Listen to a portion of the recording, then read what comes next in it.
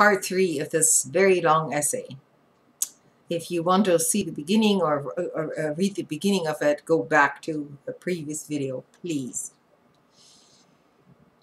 All the neoliberal guru cant about solving the world's poverty problems by unlocking the hidden micro-entrepreneurial spirit of every starving third world country is put into practice by Omidyar's network investments. Charity without profit motive is considered suspect at best, subject to the laws of unintended consequences. Good can only come from markets unleashed, and that translates into an ideology inherently hostile to government, democracy, public politics, redistribution of land and wealth, and anything smacking of social welfare or social justice. In literature published by the Omidyar Network, the assumption is that technology is an end in itself, that it naturally creates beneficial progress, and that the world's problems can be solved most effectively with the for-profit business solutions.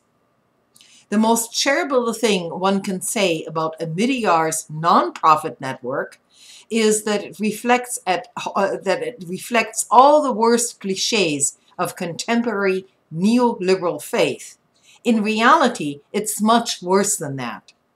In many regions, Omidyar network investments have helped fund programs that create worsening conditions for the world's underclass, widening inequalities, enhancing exploitation, pushing millions of people into crippling debt, and supporting anti-poverty programs that in some cases result in mass suicides by the rural poor.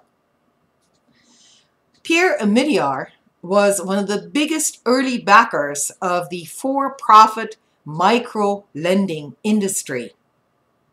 Through the Omidyar network, as well as personal gifts and investments, he has funneled around $200 million into various micro-lending companies and projects over the past decade, with the goal of establishing an investment-grade microfinance sector that would be plugged into Wall Street and into global finance.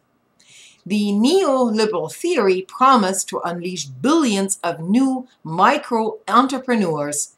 The stark reality is that it saddled untold numbers with crushing debt and despair.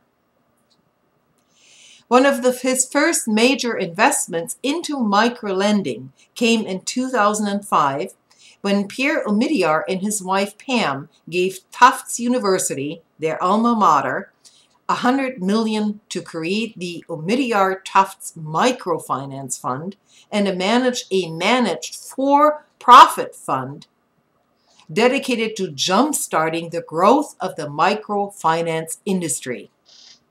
At the time, Tufts announced that Omidyar's gift was the largest private allocation of capital to microfinance by an individual or family.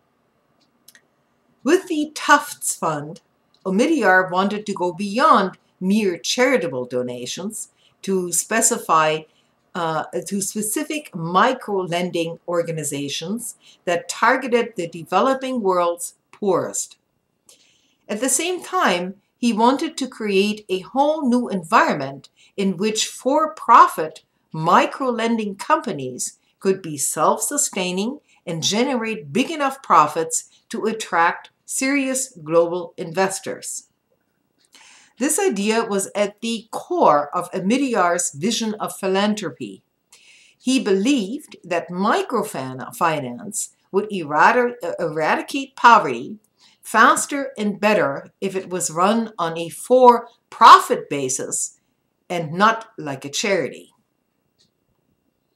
If you want to reach, he says, if you want to reach global scale, and we're talking about hundreds of millions of people who need this, you can't do it with philanthropy capital.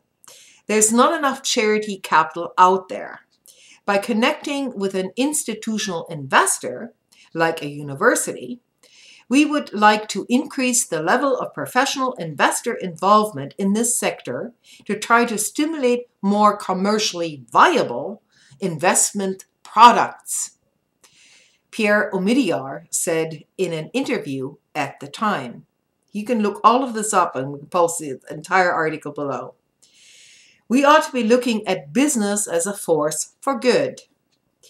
The idea behind the microloans is very simple and seductive. It goes something like this. The only thing that prevents hundreds of millions of people living in extreme poverty from achieving financial success is their lack of access to credit.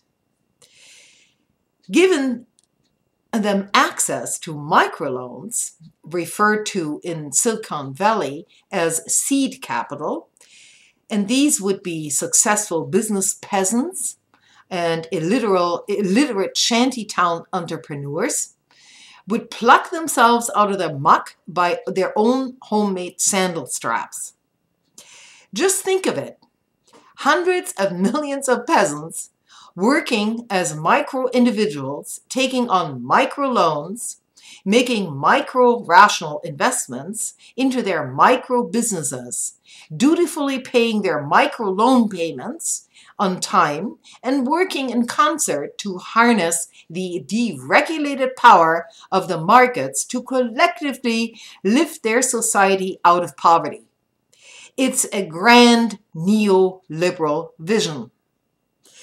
To that end, Omidyar has directed about a third of the Omidyar Network Investment Fund, or about 100 million, to support the microlending industry. The foundation calls this initiative financial inclusion. Shockingly, microloans aren't all that they're cracked up to be.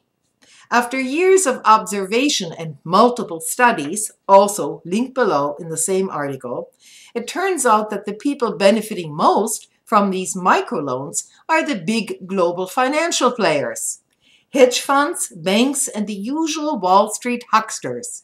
Meanwhile, the majority of the world's micro debtors are either no better off or they've been sucked into a morass of crippling debt and even deeper poverty, which offers no escape but death. The SKS microfinance, through an Omidyar-backed Indian microlender, whose predatory lending practices and aggressive collection tactics have caused a rash of suicides across India. Omidyar funded SKS through Unitas, a microfinance private equity fund bankrolled by the Omidyar network to the tune of at least 11.7 million. They boosted SKS in its promotional materials as a microlender that's serving the rural poor in India. And it exemplifies a company that's providing people with the means to address their needs and improve their lives. In 2010, SKS made headlines and stirred up bitter controversy about the role that profits should play in anti-poverty initiatives when the company went public with an IPO that generated about $358 million, giving SKS a market valuation of more than $1.6 billion. The IPO made millions for its wealthy investors, including the Omidyar-backed Unitas Fund, which earned a cool $5 million profit from the SKS IPO, according to Puget Sound Business Journal. Some were bothered, but others saw it as proof that the power of the markets could be harnessed to succeed where traditional charity programs supposedly hadn't. So, this was the controversy surrounding that venture. Then, of course, reality set in. And this reality is going to be talked about in the next video.